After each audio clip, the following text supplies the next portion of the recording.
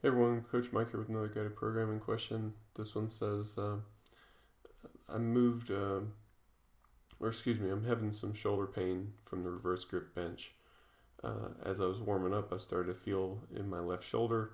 Um, Basically, as the weight got heavier, the pain just increased. So I stopped there and skipped the rest.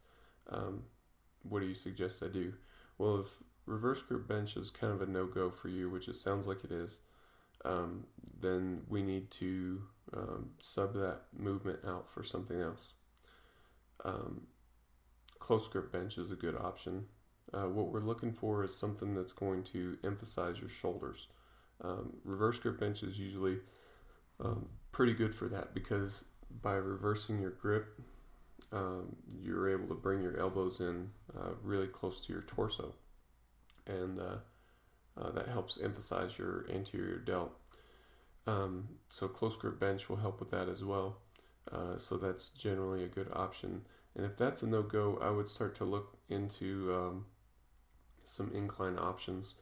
So incline bench, close grip incline, even into military and overhead pressing. Again, the goal here is to emphasize shoulders.